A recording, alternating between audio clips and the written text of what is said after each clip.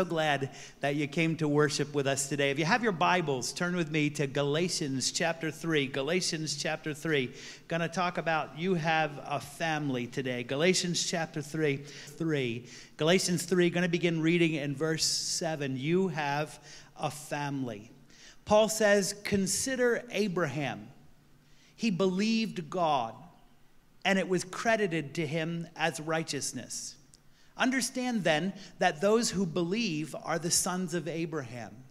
The scripture foresaw that God would justify the Gentiles by faith and announced the gospel in advance to Abraham. All nations will be blessed through you. So those who have faith are blessed along with Abraham, the man of faith. All who rely on observing the law are under a curse, for it is written, cursed is everyone who does not continue to do everything written in the book of the law.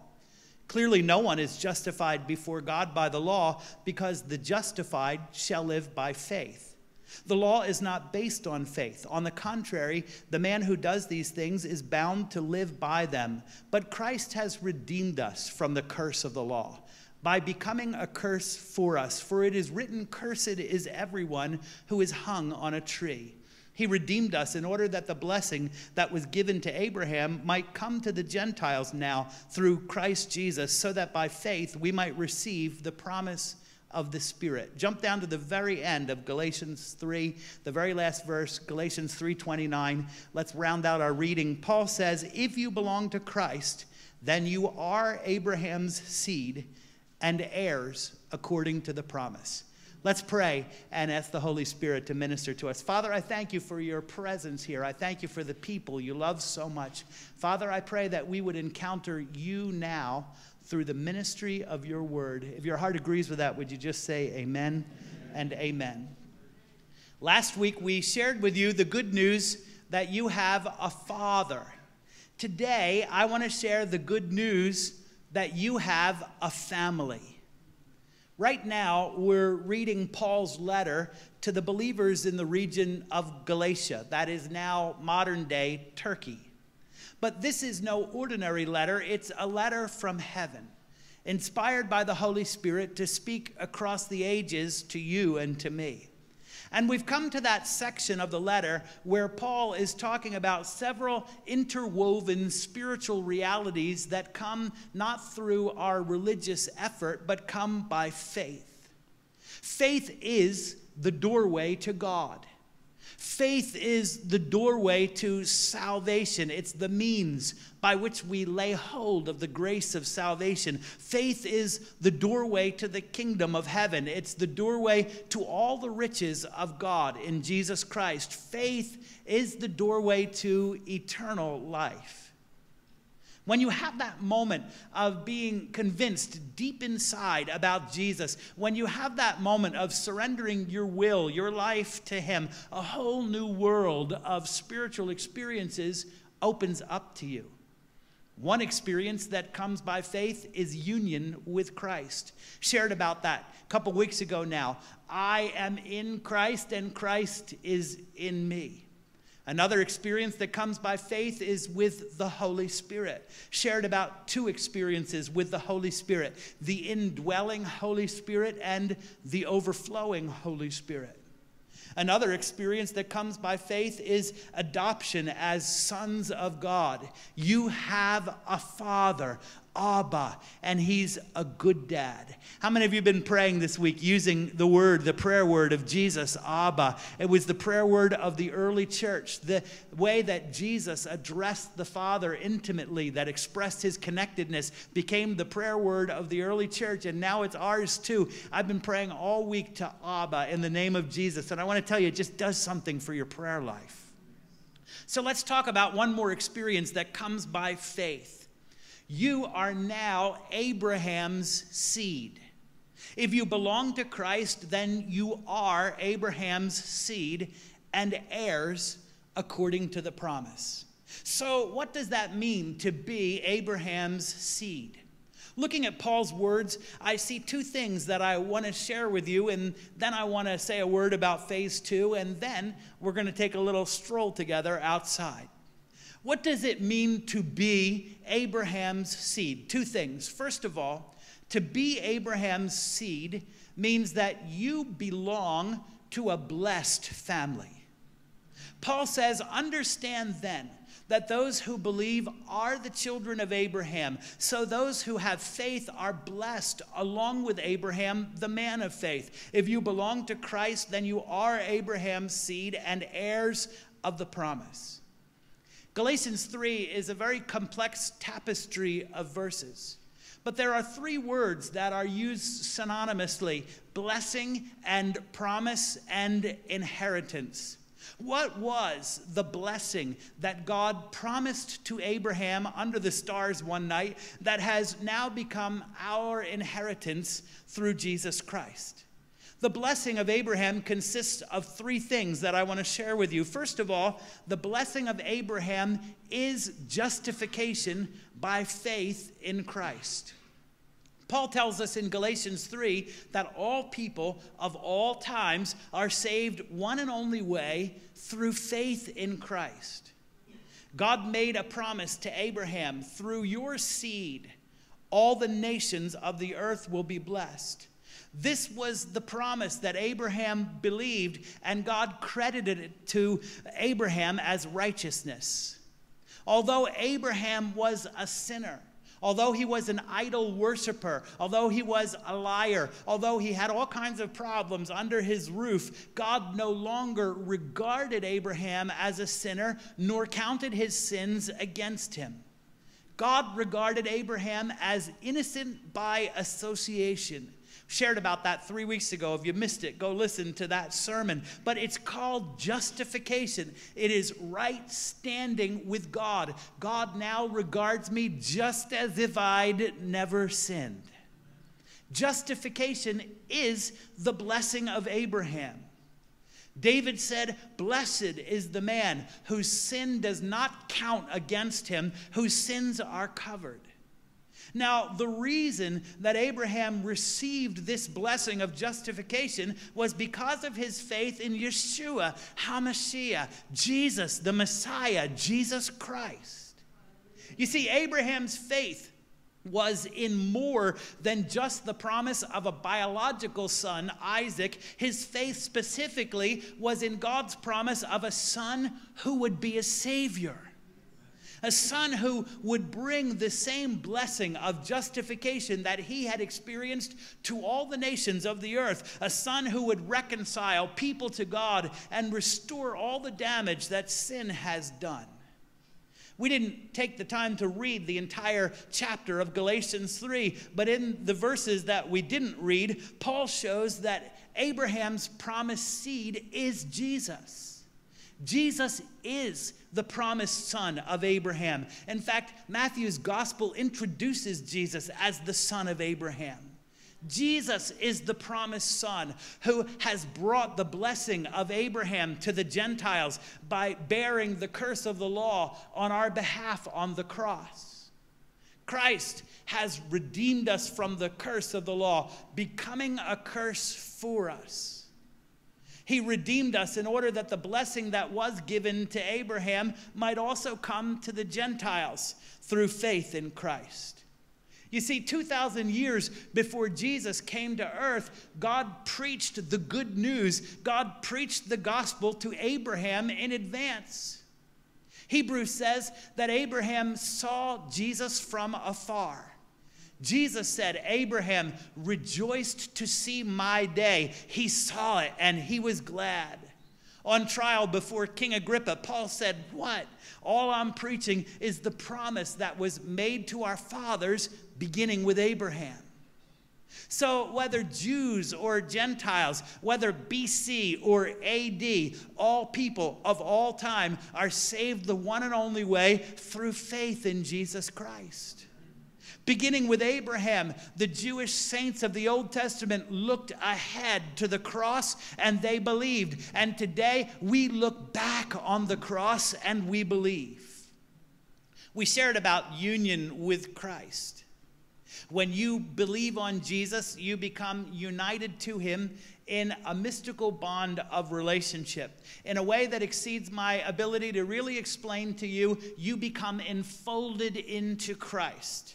And since Christ is the son of Abraham, you have also become a son of Abraham by association.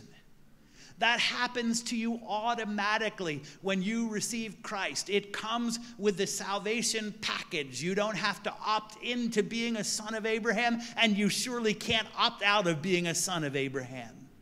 And since you are a son of Abraham, you are now an heir to the blessing of Abraham, justification. God no longer regards you as a sinner, nor counts your sins against you. How many of you know that is some good news? Oh, if you're going to do it or don't do it.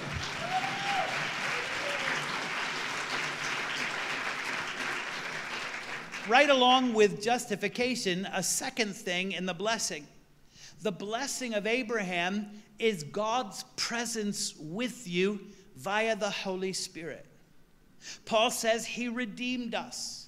So the blessing that was given to Abraham, that's justification, might come to the Gentiles through Jesus Christ, so that by faith we might receive the promise of the Spirit.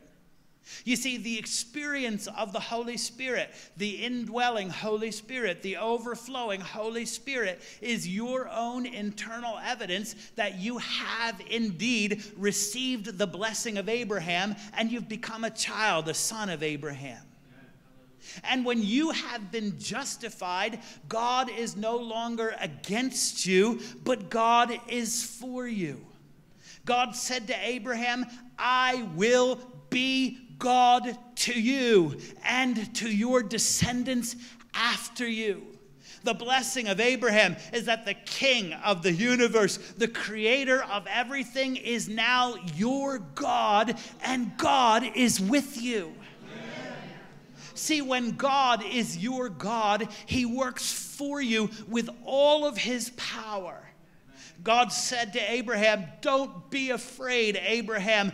I will be your shield and your very great reward.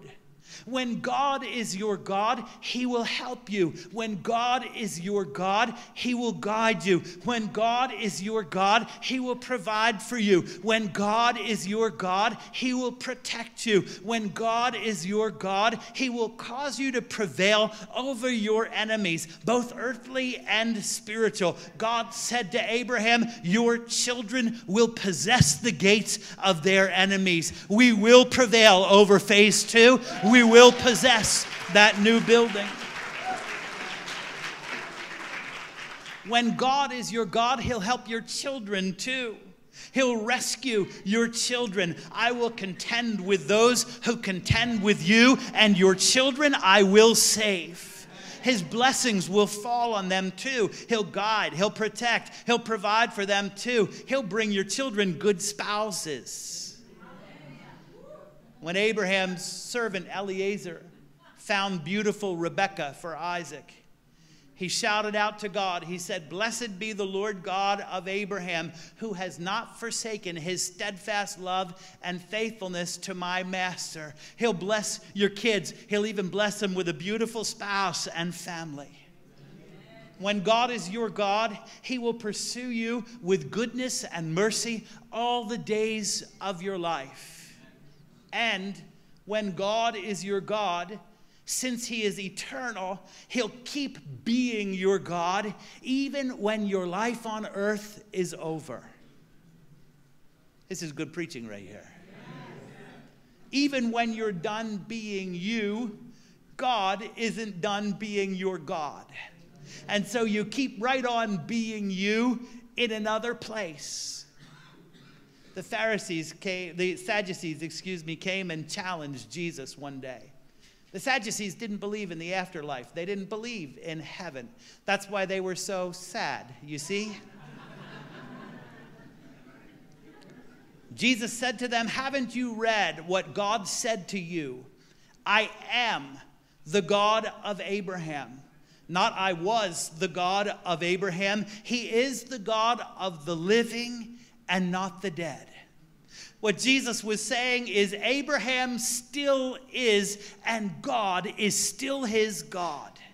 And if you are a son of Abraham through faith in Jesus Christ, even when people on earth say you was, nah, you still is, and God is still your God. How many of you think it might be a good thing to be a son of Abraham through faith in Jesus Christ? And there's a third thing in the blessing of Abraham. The blessing of Abraham is that you are now a member of the household of faith. You are now a member of the family of faith. Someone once said, don't shake your family tree too hard, or all the coconuts and bananas will fall out. And it's true. I had a great uncle, Frank. He used to get drunk as a skunk at every family get-together, and then he'd take out his accordion and they'd all start singing, roll out the barrel and we'll have a... Every time I looked at him, he wiggled his ears at me. It freaked me out when I was a little kid. My mother's grandfather was an inventor for Sunbeam Electric about 100 years ago. The family legend is that he was the actual inventor of the electric waffle iron. But his coworkers and his competitors used to take him out to the bar, and they used to steal all his trade secrets when his lips were loose.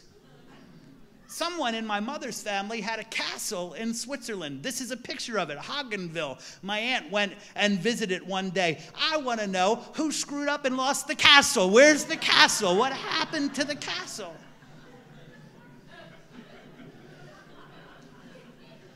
And if we shook your family tree too, I'm sure there's some coconuts and bananas up there as well. Your family put the funk in dysfunctional. And mine did too. All our families did. But I have very good news. If you are in Jesus Christ, you have a whole new family tree now. You look up your family tree, you know what you'll find? Faith is up your family tree now. You have good genes now. The DNA of faith is in you. Heroes are in your family tree. Overcomers are in your family tree. Dreamers of big dreams are in your family tree. Tenacious men and women are in your family tree. Courageous men and women. Great leaders are in your family tree. History makers, movers and shakers, wildly successful entrepreneurs, highly gifted people are in your family tree.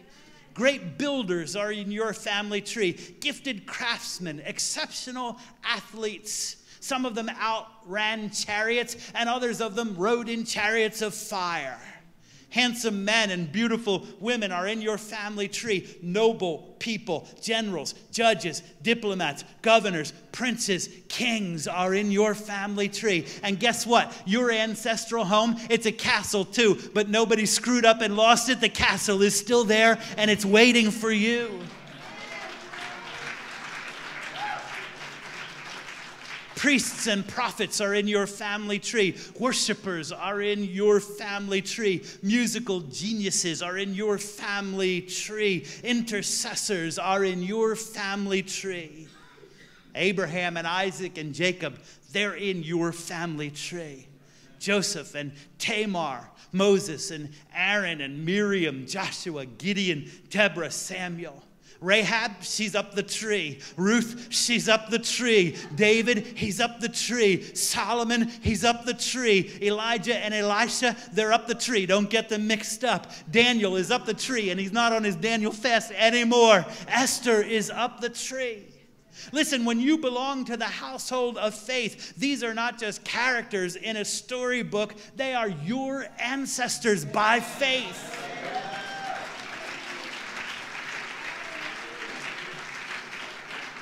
Their true life stories are written for your example. Not only to tell you what great things God has done in history, but to give you an idea of the great things that God intends to do through you. The same DNA of greatness that flowed through them flows through you. Not human genomes, but DNA of the Spirit that comes by faith. You are in the line of the redeemed. You are in the exclusive line of people that belong to the great great God of the universe. Good news, you belong to a blessed family. What does it mean to be Abraham's seed? You belong to a blessed family. And second, you belong to a blessing family. A family that blesses others. God's promise to Abraham was a family that would be blessed to be a blessing. You see, our call in Christ is to be a conduit of blessing, not a cul-de-sac. First, blessing flows to you, and then blessing flows through you. Let me share 4 things about a blessing family quickly, and then we're going to change gears and we're going to go for a little stroll together outside. 4 things about a blessing family. First, a blessing family reconciles all sorts of people to God. God's promise to Abraham was, in you, all the nations, all the ethne, that's the word from which we get ethnicity, ethnic. And you, all the nations, all the ethne of the earth shall be blessed.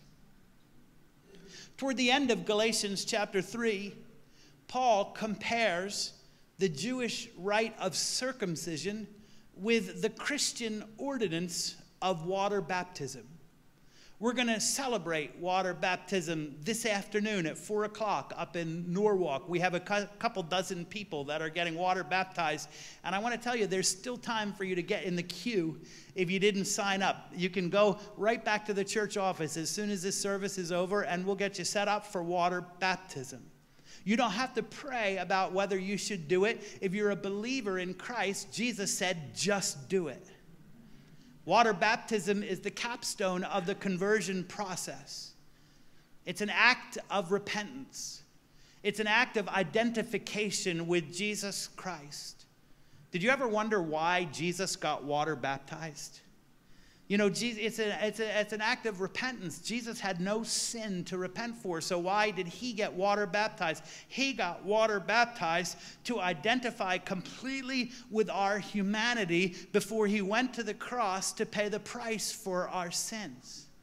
We get water baptized to identify completely with his divinity and his resurrection life. That's a pretty good trade-off. In the waters of baptism, he identified with our humanity and paid the price for our sins. In the waters of baptism, we identify with his divinity and receive his resurrection life. That's a good trade right there. That's worth getting wet for.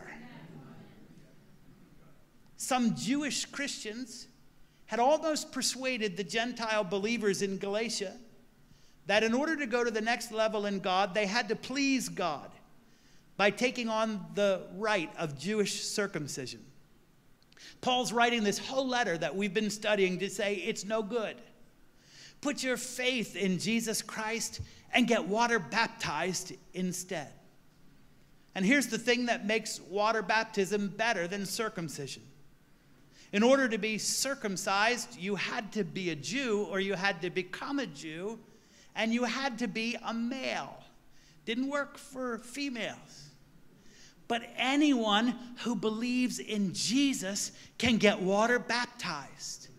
Paul said, for you are all baptized into Christ. You've clothed yourselves with Christ. There is neither Jew nor Greek. There is neither slave nor free. There is neither male nor female, for you are all one in Christ. Want to hear something funny? Those 3 distinctions that Paul calls out there are the 3 things that pious Jewish men thanked God every day that they were not. Lord, I thank you that I am not a Gentile. I thank you that I am not a slave. And I thank you that I am not a woman. That's what they prayed. Race, class, and gender. Those are 3 things that divide people in every society, everywhere in the world, in every generation. But in the waters of baptism, all such distinctions disappear. all the prejudices that are attached to race and class and gender disappear in the waters of baptism. All the resentment, all the hostility that is attached to race, class, and gender. This is really good preaching right here. Ephraim, this is good preaching. I'm going to make myself happy in a minute. That's what makes this family different from any other religious group anywhere in the world. In Christ, we are one. You know, that's one of the things that I love best about Harvest Time Church. There is not another church in Greenwich that is as diverse as our church. Ironically, we're built on the land that the government wanted to use to build the United Nations. They planned to develop it into something called Unoville. Can you imagine? It was going to be a model community of harmony to the world. But God had another idea for this land. God had another destiny for this land, because there is only one model community of harmony in the world. That's the Church of Jesus Christ. That's the family of God. That's the household of faith. Who are we? Look around this room this morning. We are white and we are black. We are Hispanic and we are Pacific Islander. We are Asian. We are Indian. We are West Indian. We are American Indian. We are Jewish. We are Gentile. We are upper class. We are middle class. We are working class. We are male and female. We are all sorts of people.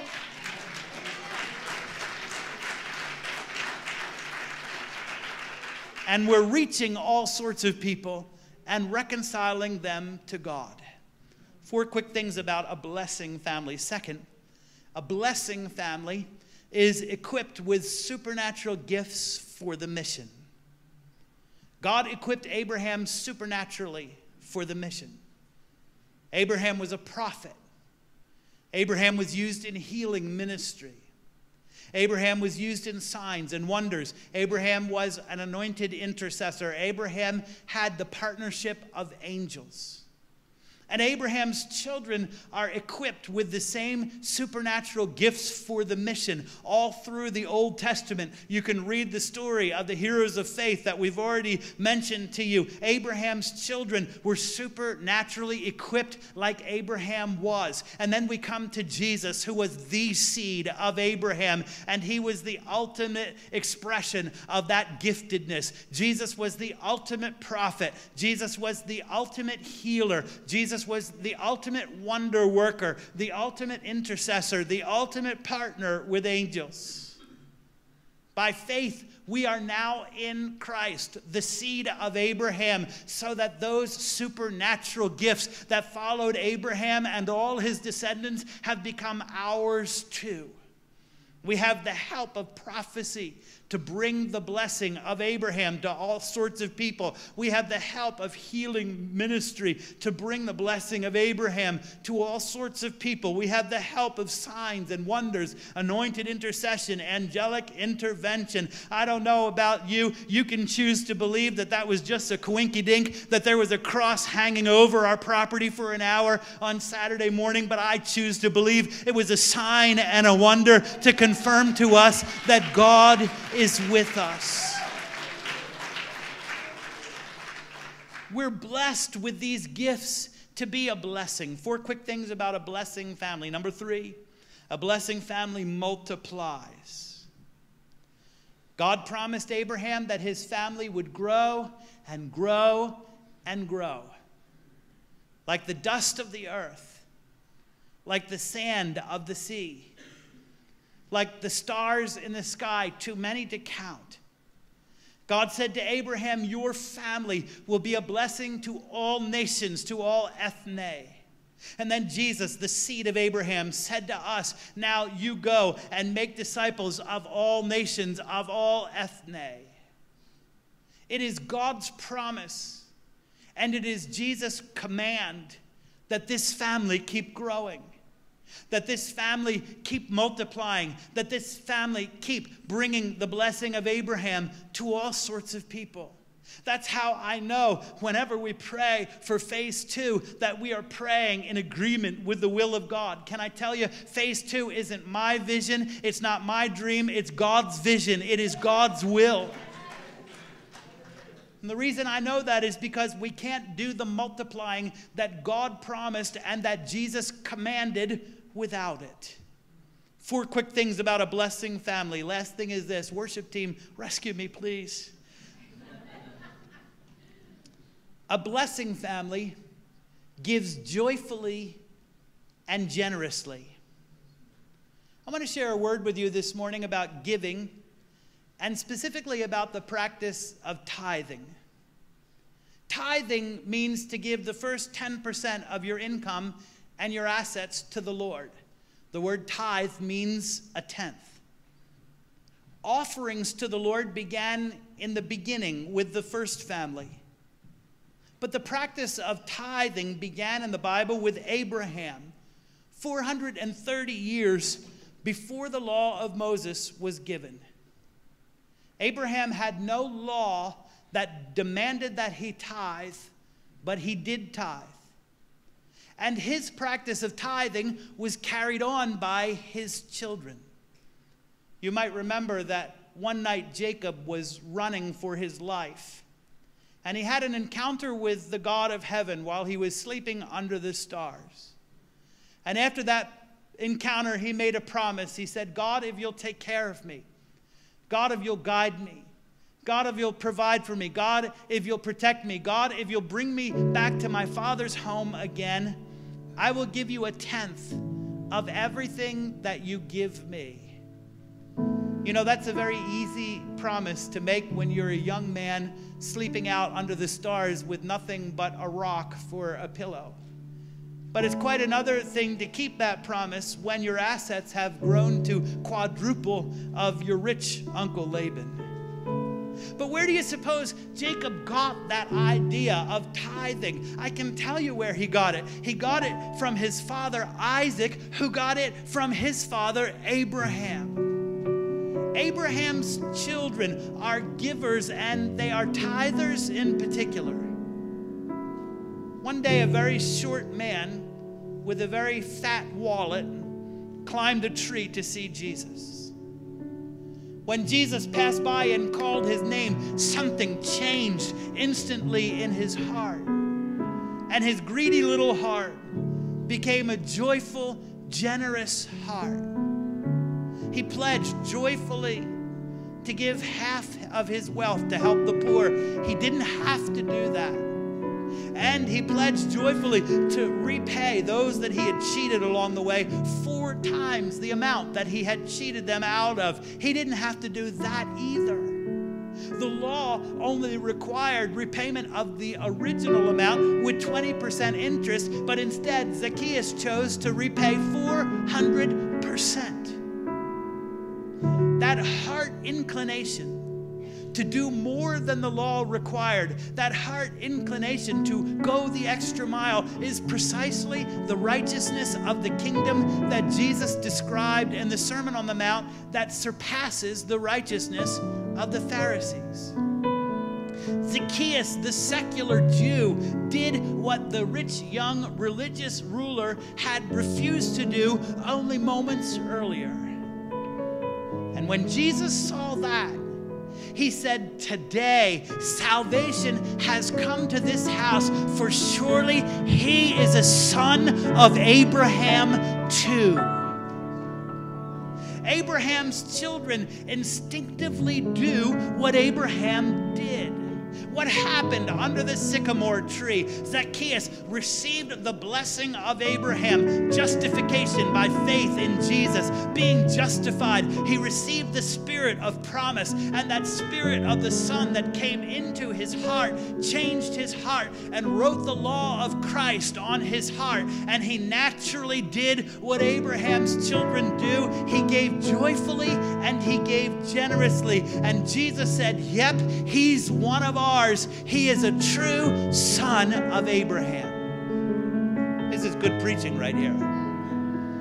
Sons of Abraham give joyfully and generously. They tithe, not as a matter of the law, but as a matter of faith. Sons of Abraham tithe because we're thankful for Jesus. We tithe because Jesus has changed our whole life.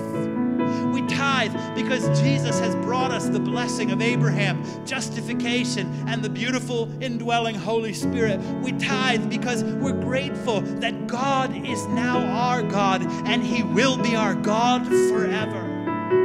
You know, that's the difference between religion and faith. Religion says you could never do enough to please God, but faith says I could never do enough to thank God. I can't worship Him enough. I can't know Him enough. I can't honor Him enough. I can't give enough. There's too much in my heart. I just don't have the ability to even express it all. That's why Wesley cried out, oh, for 1,000 tongues, oh, for 1,000 languages to express the praise in my heart to God, because this one English language that I have is not cutting it. There aren't enough words to tell God how much I love Him.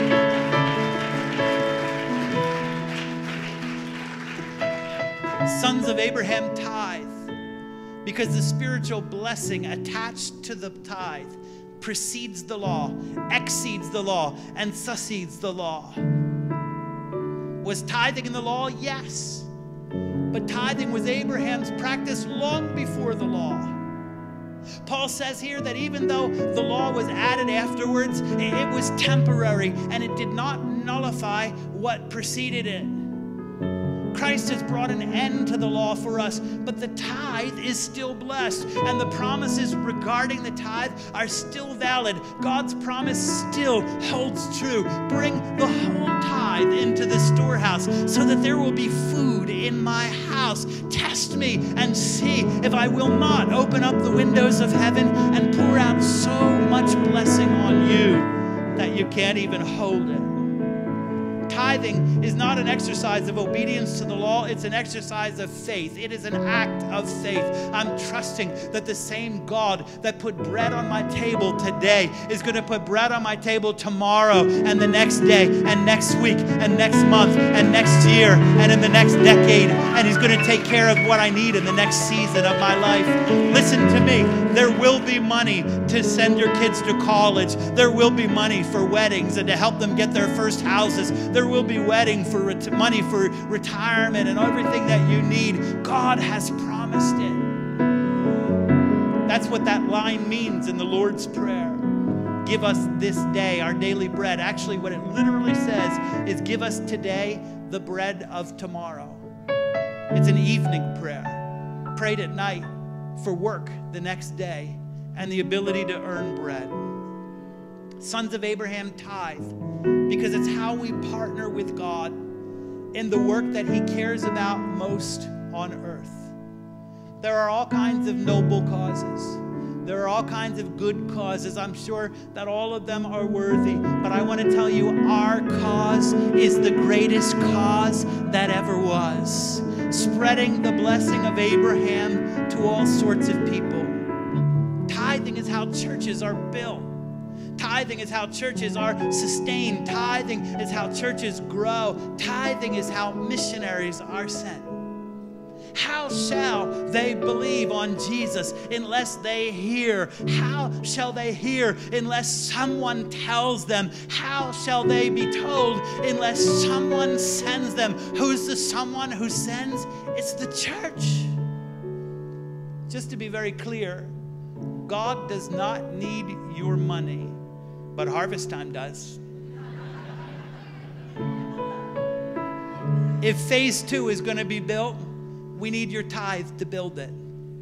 We need your tithe to sustain it. We need your tithe to maximize it as a tool for spreading the blessing of Abraham. If this is your spiritual home, if this is your family, if this is where you worship Abba, if this is where you get fed the Word of God, if this is where your kids get fed, then we need your tithe. And that brings me to the last thing that I want to share with you today, and we're done. This family is part of Abraham's family, and this family needs a bigger house now. The master plan for our property was designed in 1998, actually, while Pastor Tate was still with us. We've been chipping away at that master plan incrementally for 17 years. We bought this land. We finished phase 1 in 2004. We have done as much advanced site work as we can do. There is nothing more incrementally we can do. Now it's time to build phase 2. It's time to build phase 2 because we have completely maxed out phase 1. Look around, beloved. Would you just look around in the room? There's just not room for any more people. The halls are impassable downstairs. The Sunday school rooms are overflowing. There's not enough room for our kids. There's not enough room for our teenagers. There's not enough room to meet more people and to lead them into the blessing of Abraham. It's time to build phase 2 because the zoning approvals that we won in 1999 and we renewed in 2008 will expire at the end of this coming winter unless the foundation for the new building is in the ground. If we forfeit those approvals, they could never be had again. Under the new regulations, the development that we have on the property right now exceeds the maximum limits. And if you look back at last winter, if the coming winter is anything like last winter, we have to start now while the good weather's good, while the good weather is with us. So in just a moment, we're going to change gears, and I'm going to ask you to get up. How many of you have walked the lines already? Let me see your hands. If you've already, wow, almost so many of you. Thank you. God bless you. We're going to give everybody a chance to walk the lines, and in a moment, we're going to change gears, and we're going to ask you all to go outside and take a lap and prayer walk. Now, this is what you do when you're prayer walking. You walk and you actually pray. Okay? You move your mouth. You pray to Abba in the name of Jesus. Don't just think warm, fuzzy thoughts. Pray, okay? Pray, Abba, we need you to come with your provision. Abba, we need your help. Abba, we need you to just put everything together. Abba, we need our building permit. Abba, we need a builder. Abba, we need all of the funds to get going. We need $3 million to put in the foundation of the new building, and we need cash right now. So here's what I'm asking everyone to do. I'm asking everyone to give his best or her best right now. Whatever God has put in your hand to give towards phase 2, would you give it now? If you can write a $1,000 check, would you write it now? You can write a $5,000 check, would you write it now? If you can write a $10,000 check, if you can write a $20,000 check, if you can write a $50,000 check, or $100,000 or a $250,000 check. We've had them before. If you can write one of those, if you have stock, you can transfer it to the church. If you have property, you can transfer it to the church.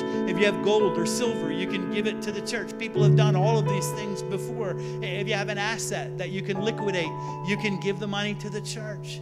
I'm asking you to do as much as you can do, the best that you can do right now. Not as an act of obedience to the law, but as an act of faith, as the son of Abraham that you are. You are the seed of Abraham. You belong to a blessed family. You belong to a blessing family. Right now, this family needs a bigger house, and we're going to pray for that together. Would you stand on your feet, and would you give glory to Jesus Christ, the King of Kings and the Lord of Lords? Come on, would you give him glory right now? The God of Abraham is your God. The God of Abraham is with us. Come on, lift up your voice, Savior. Savior, he can move the mountains. My God. To a blessed family. You're part of a blessing family, and you're a blessing to this family. For our benediction, this is a miracle. This is like 3 weeks in a row that, I've ended with like 10, 15 minutes on the clock. I don't know what's happening. Revival must be on the way. This is what I want to ask you to do. Please don't just go straight to your car, but I'm going to ask you to find a prayer partner, someone to hold your hand, and walk around the lines, and I want you to pray. Don't just think your prayers. I want you to say your prayers out loud. Pray to Abba, Father, in the name of Jesus the Son. And would you ask the Father, listen, God is so good that when he pours out so much blessing that we can't hold it. We have to let it overflow to the work of the kingdom, the work of the church. I want to tell you, we pray for you every Tuesday morning. We pray for promotions. We pray for pay raises. We pray for bonuses. We pray for sales and commissions. We pray that you will get assigned to the best jobs, the best accounts. We pray for every small business owner. We pray again and again and again that God will, we pray for inheritances. We pray for favorable court settlements. We pray for found money. We pray that God will give you grace to buy low and to sell high. We intercede over you. Come on, would you pray a prayer? God, Jesus said, men will rise up and pour into your lap a good measure, pressed down, shaken together, and running over. So ask Abba. We need a builder. We need a building permit.